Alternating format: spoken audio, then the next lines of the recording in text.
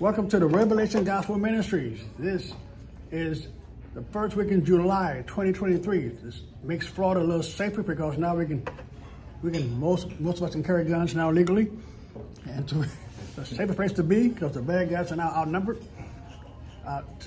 We have had a couple of problems here.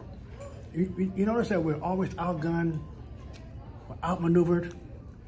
They, you know who they are, have more money, more organization, or influence. The Bible calls the left wiser than us. And they're all wiser than we are. But it's the question, why is evil prospering so much? Why is evil winning? That we can't get a point across. They got us apologizing for being right. They got us whispering, you're a guy, you're not a woman. There's only two genders. They're punishing us, they're investigating us, they're firing us from our jobs. We're outmaneuvered.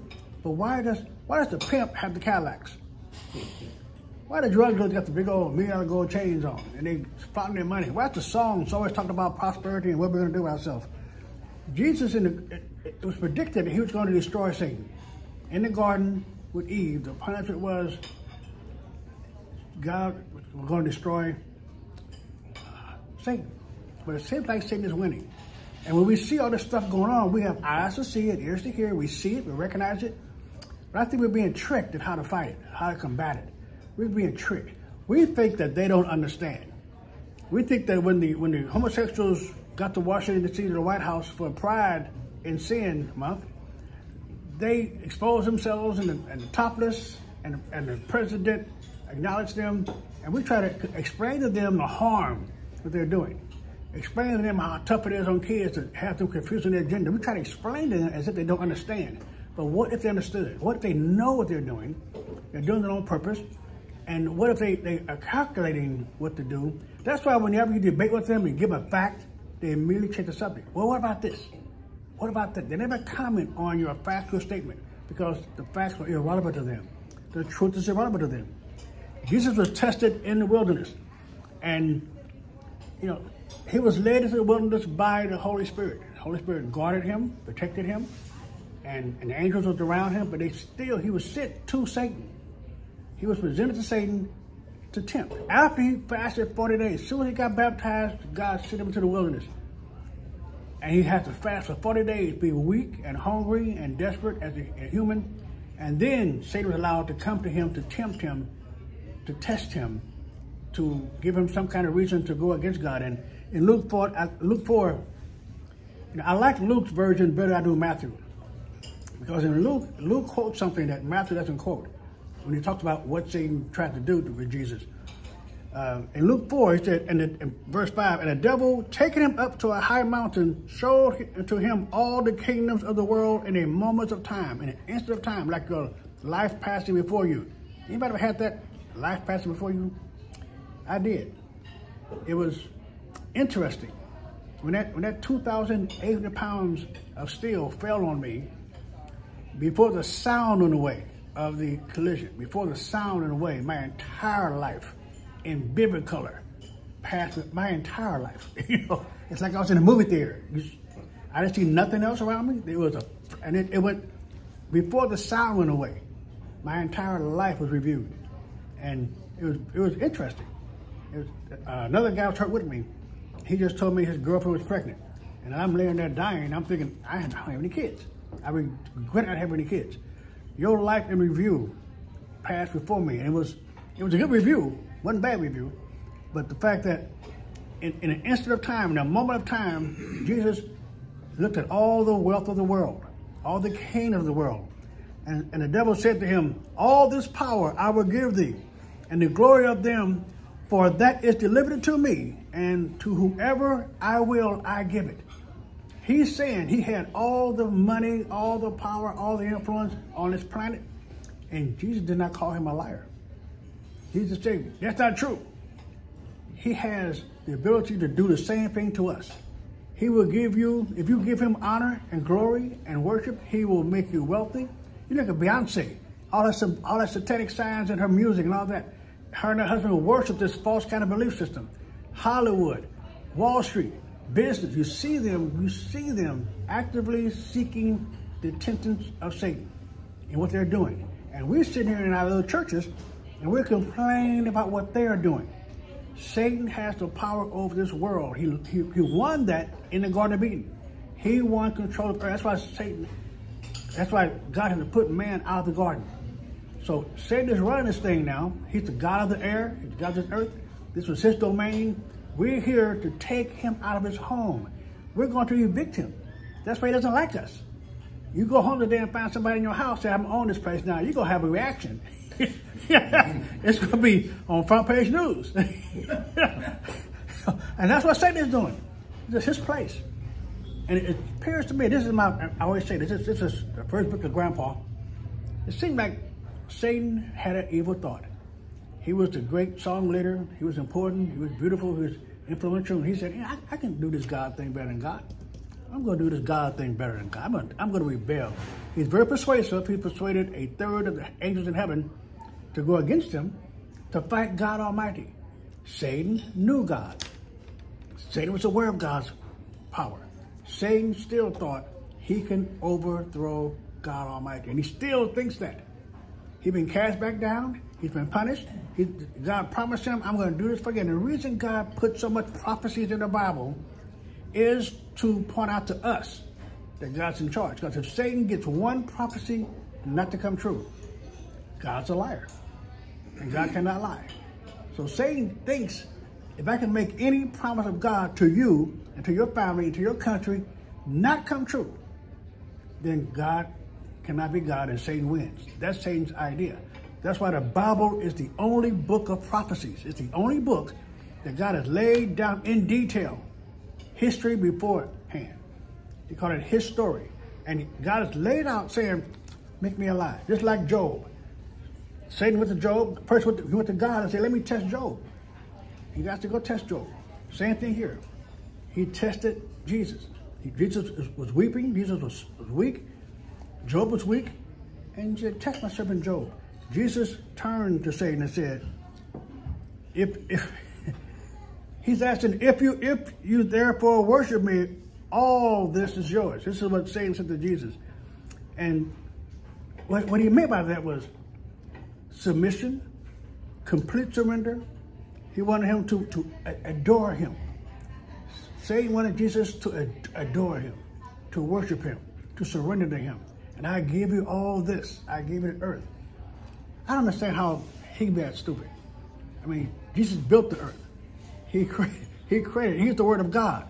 So when God said, let there be, it was Jesus doing it. So how can you come to me and say, you're going to give me this? I already made this. And Jesus just said, you're going behind me, get about your business. But he didn't call him a liar. And that's why you see in this world here how powerful they are. They're everywhere. They outnumber us. They outmaneuver us. They're planning already for the election. They're planning for our reaction to the election. So in verse 8, Jesus answered and said, get thee behind me, Satan, for it is written, thou shalt worship the Lord your God, and him only shall thou serve. Him only, not your car, not your job, not your grandkids, not your position in life, not the glory that you get from mankind. God Almighty. Everything you do, if you do that, you're protected. And if you don't do that, you're not protected. Have you ever noticed the music industries, the athletes, the corporations, the actors, the universities, most successful businesses in the world honoring Satan with their awards and rewards and condemnation? Christianity is crazy. 60% of Americans think that America's a bad place because we had 50 years of public schools telling all our kids America's a bad place. And we don't tell our kids at home. It's, oh, teacher's wrong. No, teacher's evil. And we still elect the same school board. Man's running for school board. We still elect the same leaders.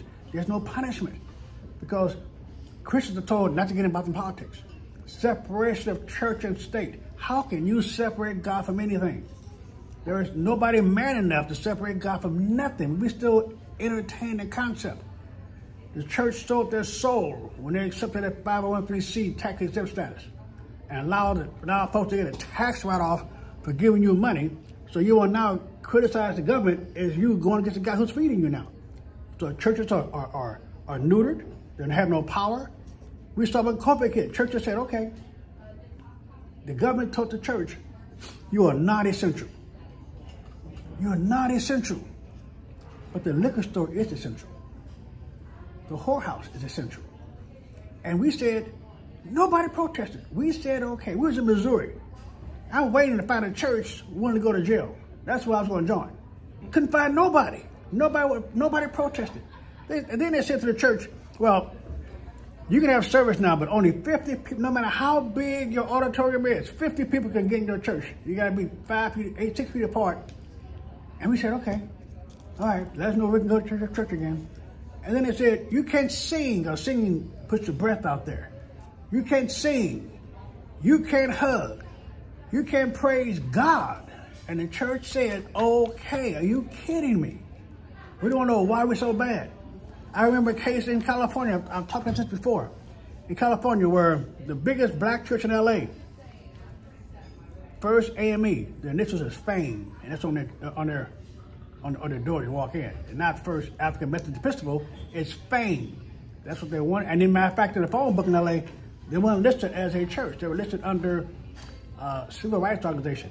The biggest black church. In the front row, Magic Johnson and all the movie stars in the front row, they got a seat. And they decided on one Sunday to have AIDS Sunday, where this pastor led 9 other large black churches in LA pass out condoms to 6th graders with lubrication and instructions during church service. And the congregation said amen, because the pastor is the leader. They took the pastor as the leader. Now, normally you'd think that maybe there was some debate. People say, that's not a good idea, Pastor. Maybe there's a little debate going on. And in most black churches, before church service starts, all the leaders meet in the pastor's office, and they have prayer before they go out and hustle the people, to preach to the people. And that was probably what was happening. Before the 8 o'clock service, they're in that back room with the pastors, and around them were boxes of condoms they're going to hand out to the people. And in that prayer, the power went off, and the church went black. The church went dark, and they got the power back on again. And I've never read in the Bible where that is a good sign. I looked. I can't see why darkness is a good sign. But that pastor got there in the pulpit, Pastor Cecil Murray. He got in the pulpit and said, it always goes dark when a woman has an unplanned pregnancy. It always goes dark when a child is being born to a poor family. It always goes dark when somebody has been raped and got pregnant. It always goes dark. That was a good sign from God. We're going to stop the darkness. And they passed out. My question, not what the church did. My question wasn't what the deacon did. My church wasn't even about the ushers who passed down the collection plate full of condoms down the aisles, and mother and father sitting there with the kid. You're supposed to take a package out to give your 6-year-old, your 6th grader, and pass it down. That's my problem. Those parents in that church. How can you do that? So me, I called the pastor when I heard about it. First, a good friend of mine had a radio program, and she tried to get him on the show, and they jumped all over her. Now, this is a fighter, but they jumped all over her. So I called the pastor, and I got the assistant pastor on the phone. I said, I'm going to talk about this condom distribution you guys put out. Oh, that didn't happen. That was never happening. And then she said something. The world loves Pastor Murray. The world loves the pastor. Now, if the world loves me, we in trouble. If the world loves, if I'm doing something the world loves, I'm doing something wrong. She was bragging. The world loves him. He never did that. Until I faxed her the front page of LA Times, where it was him in the pulpit, and AIDS Sunday was across the headlines. And I passed her that, and so all of a sudden he gets on the phone and said, "Well, yeah, Mason, I don't know what's going on down there in San Diego, but up here they're dying of AIDS. We're just trying to keep them from dying of AIDS." I said, "Pastor, you mean to tell me you found a way to sin safely? You found a safe way to sin." And he told me to go to hell. This pastor told me to go to hell, and hung up the phone on me. So I called back, and we must have got disconnected, because I know the pastor did not invite me to his home. He gets back on the phone again and tells me that if you go on the air and tell the folks I did this, I'm going to sue you and take your home from you. I said, Saturday morning, 11 o'clock, K-Praise Radio. And we start the show, and I told the audience, we're going to take a commercial break for the lawyers listening. So, because apparently I'm going to be taped, and they're going to sue me for telling you the truth. I want to take a break. Let me get their recording devices all set up and everything, and all the audience ready. And so we got back on the air again. I said, listen, this pastor is sending your kids to hell in front of you. He is delivering to them condoms. You give a 14-year-old kid a condom. He said, that's permission. My teacher gave me these condoms. My pastor gave me this. And he got the little girl. She said, no, baby, no, baby. He said, but the pastor said it's okay. The pastor said this is mature. This is grown-up stuff. That's encouraging it. And I said, he's going to take my home from me, so I'm going to first tell you where my home is in case he ain't find my home. My home is being built by a Jewish carpenter, but thieves can't break in. so if you go get my house. But meanwhile, back in Iraq. Now, I went back 5 years later after the event happened, and I looked at all these 9 black churches. And every one of those pastors have been promoted in their denomination. Everyone has been promoted. That's the problem.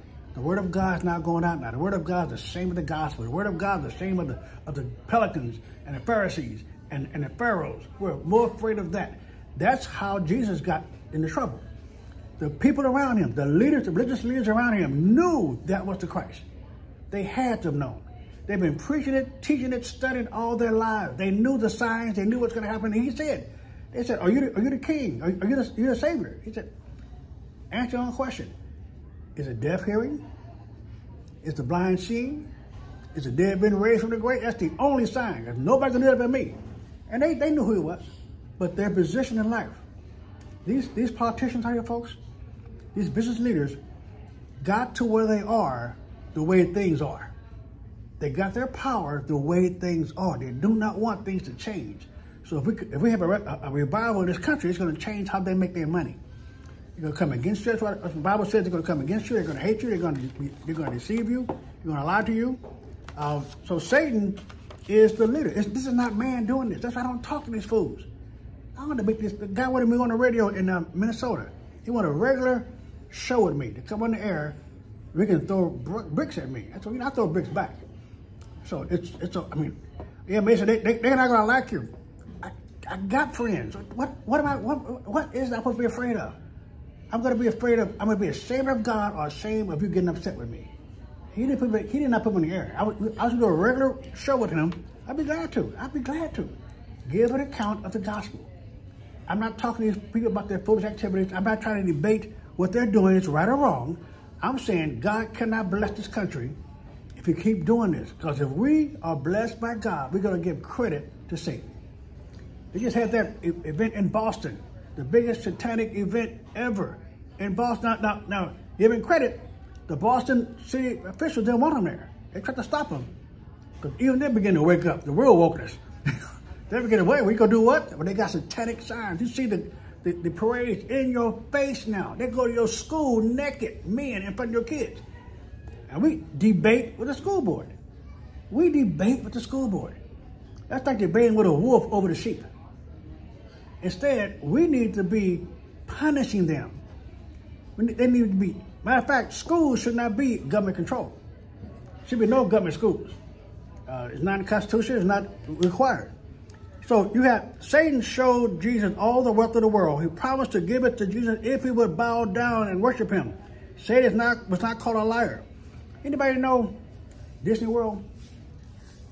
You think they care about boycott? Think they care that the governor took away their little power base here? Disney owns most of the media. Disney owns Fox News. Well, not Fox News, they own Fox. Fox News kept the Fox News controlled. But Disney owns Pixar, Lucasfilms, ESPN. They own major corporations. I mean, 50%, 80%. If you own 50% of a company, you own that company. You run that company. They own dozens of major companies around this globe. Dozens. Not just the Disney label, not the Disney cruises and all that stuff. They own major companies. History Channel, Lifetime. They own it all. That's how you notice that the History Channel does so much on Nazism. They glorify Hitler. See that? They glorify it. The Nazis, that's what they're doing. The philosophy, they're trying to make it an even tone. So the world, he's the usurper of the world. He is the great liar. He's jealous of us. We have to be very careful not to give him power, not to give him authority. You don't argue with Satan. It's like Patton arguing with the SS troops, or debating with the SS troops. That's not what we're doing. Our job, the Bible says that it's going to be like it was in the days of Lot and days of Noah. I've been really studying this, the days of Lot and the days of Noah. Did Noah spend a lot of time trying to convince them to stop doing what they were doing? See, the judgment had already been done. You're going to have a flood. God said it. That means flood's coming. And those who are going to be saved have already been laid out. You and your kids. So why would Lot spend a lot of time? Why would Noah spend a lot of time trying to convince these fools to stop being sinful? He didn't. He got himself ready to go home. This is our time, folks. It's time for us to get ready to go home. It's time for us to start packing up and showing up and proclaiming. Our job is to be disciplined enough to tell them about the truth, but not spend a lot of time convincing them. The Bible says that you don't argue with a fool. It also says you argue with a fool. It's kind of strange in Psalms. You don't argue with the fools, and in Proverbs. And then it says, argue with a fool, and it makes them look foolish. I don't spend a lot of time trying to deal with them. In John 8:4 for us, you are of your fathers the devil, and the lust of your father you will do. He was a murderer from the beginning, and abode not in the truth. He doesn't know the truth. Satan does not know the truth. I mean, because there is no truth in him. That's why he doesn't even know the truth. When he speaks a lie, he speaks of his own, for he is a liar and the father of it. Why are we debating? These people know what they're doing. They know who Satan is and know who God is. They hate God. Now, my first sermon in this church, the first sermon, we talked about when the children of Israel came through the wilderness, 40 years, they were not lost. They were just being led through the wilderness. They're being led by a tower of fire, a pillar of smoke. And because they're sin, God was leading them through the wilderness till they all died. Everybody came out of Egypt had to die first. And so they finally crossed that Jordan. Here you got folks, Rahab said, they know what happened at the Red Sea.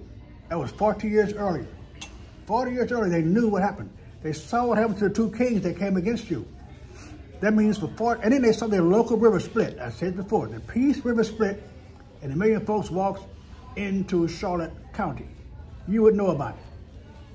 It'd be okay. If your neighbor talk, you'd know. And 1 million folks came into the promised land, and Rahab said, their hearts waxed cold when they heard you were coming. They'd seen what God had done for you. They'd seen the pillar of fire, the tower of smoke, the manna from the sky step on the Sabbath. They've seen that everybody come against you was destroyed. They saw the water come from the rock, the Bible says, not a rock, the rock. I think they took that rock with them. I think so, the rock, the water. For 1 million people, it's a lot of water in the desert. And they said that their heart waxed cold because, she said, because they know you serve the true and living God. They know that's God behind you. They know it. They've seen God give them victory for 40 years. They all knew it. So tell me, folks, knowing all that, why did they stand on the walls of Jericho against God? They had seen what God had done. We think that evidence is going to be self-explanatory. We think that these fools see it now enough. They're going to change their ways. They knew there was God Almighty. The Pharisees knew there was Jesus. They knew. They found the high priest, his tomb, Ananias, who condemned Jesus to be crucified. Now this guy turned against Jesus, but his tomb was decorated with Christian symbolism. They said, it can't be him. It must be his sons. It can't be him because he crucified Jesus. He wasn't a Christian. Folks, when Jesus rose up, he spent 40 days walking around them people. And there's no record that he ever spoke to an unsaved person after he rose up that grave. He was done with them. That was our job now. You taking them fools. And they spit on me and they beat me. And now I'll take them when I come back. So our job was to go to the unsaved, but around Jerusalem, thousands of people came out the graves with Jesus. You realize that?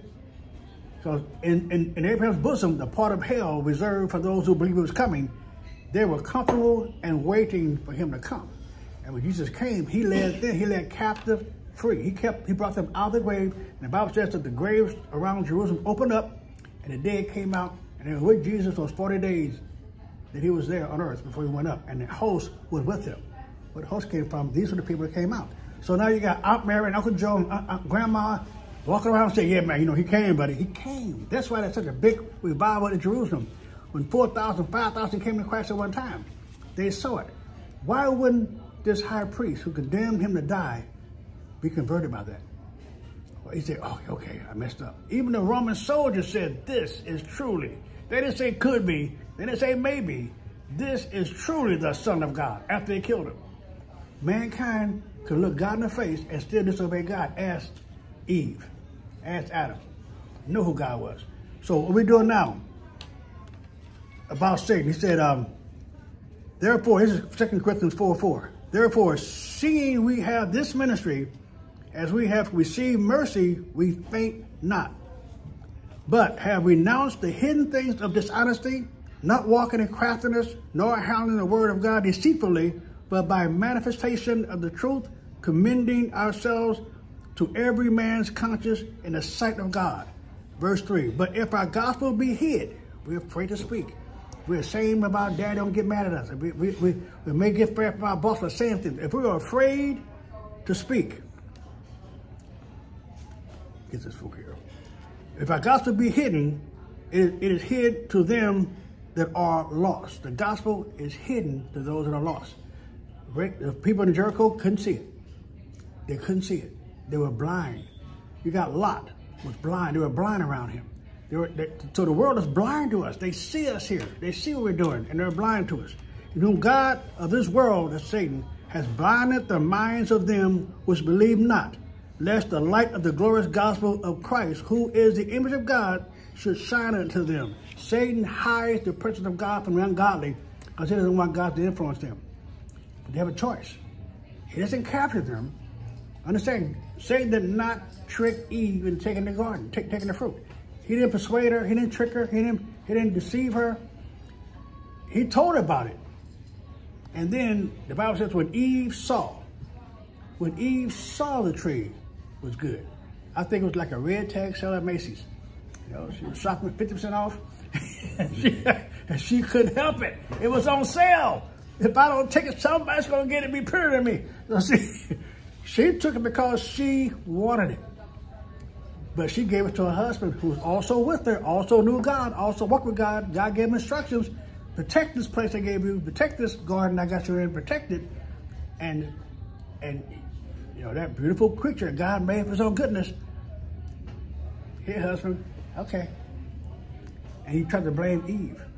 God, that woman, the woman you gave me, you and I together, hang out together, it was perfect. It was paradise. And you brought, I didn't ask for this woman. You brought this woman to me now. She gave it to me and I ate it. Like, it's Eve's fault. He left us to lay it on Eve. Coward. And God punished the earth for Adam's sake. It's really strange to look at that punishment. It's really strange when God looked at Adam, he said to him, because you hearkened to the voice of your wife. Comma. That was the first reason. Because you did her will and not my will. And ate from the tree. Like the secondary thought. And that. Yeah, that too. Curse is the earth. Man wasn't cursed. We're not cursed. Curse is the earth for your sake. And all day you're going to work. All day you're going to pillage. You're going to fight the earth to eat and to sleep and to build. And we've been fighting the earth. That's why women don't mind working and men do. Because to the women, work is not work. To us, it's punishment. We've been punished. Women's punishment is childbirth and, what's the big word again? Submission. Because it's part of your punishment. Nobody wants to be punished. Nobody. You know, women don't be, there's no submission problem at work. On the bus, they submit to authority, but you get home, boy, I don't know. You know, in the church, I'm trying to get somebody to preach here. They don't want to submit to me to preach. There's no names over here, but in the case, we're called out of it. John 5:19 says, and we know that we are of God, and that the whole world lieth in wickedness. This is why we see evil everywhere. The last days, you're going to see evil everywhere. So our job now, we see this. Everywhere we look, we see insanity. If you're over 50 years old, you can't imagine what this was. We couldn't have not imagined. Nobody could have told us this in school. This is going to be happening, we see right now. Because the world is evil, and we see it everywhere. Our job is to recognize it. And the Bible says that when you see these things, instead of getting worried and feisty and depressed and upset, when you see these things happen, know your redemption draws near. Celebrate that God's word is coming to pass. And in the end, we're going to win. It's going to look like we're losing. Darkness is here. They hate you. They're going to come against you. We're going to be murdered. We're going to be killed because of the gospel. They killed Jesus. They're going to have mercy on you. That's okay, because we will not die. We're going to be with God forever, and Jesus forever, and God's will be done on this earth. And they are trying their best to go to hell. They're trying their best. They're openly worshiping Satan, folks. We have in the church homosexual pastors. We have atheist pastors in our church now. Atheists, openly atheist pastors being voted in by the congregation because they give good speeches. That's what blindness. We're blind. The church has lost its favor. It's lost its salt. The church is ineffective now. The church is more worried about that communion plate than was preaching in the pulpit. Because it's a show. You see them. It's entertainment now. But the people of God is not in the church. It's in the hearts of man. Our job is to make sure that the whole world sees what we're doing. So when we see this is a political sermon. My sermons are always political. That's what the problem is. People can ask me, why do I speak about politics in church? Every problem facing God's people in the Bible, every problem came from the government. Every single one of them came from the government. Jesus Christ was born in Bethlehem because they had to go pay their taxes. That every problem, and every problem facing us today comes from government. We had discussions here before church service. Every problem we talked about was government. Government, government. Either they feed it, or they regulate it, or they control it. So our problem is always Baal. It is the natural enemy of God. I'm not going to let Baal usurp what I'm saying or doing. It's time for us to stand up for God and God stand up for us. We're going to win this. It's already been declared winning. The Bible is full of prophecies declaring we're going to win. It is over. The world sees it. They're desperate. They want as many folks with them in hell as possible. Let's not go to hell. Let's continue to praise God and serve him with all we're doing. Let's pray.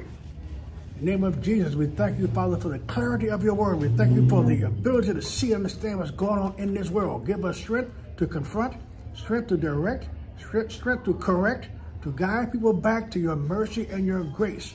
In the name of Jesus, we thank you for the power you have given us. Amen. Amen. And that, folks, almost...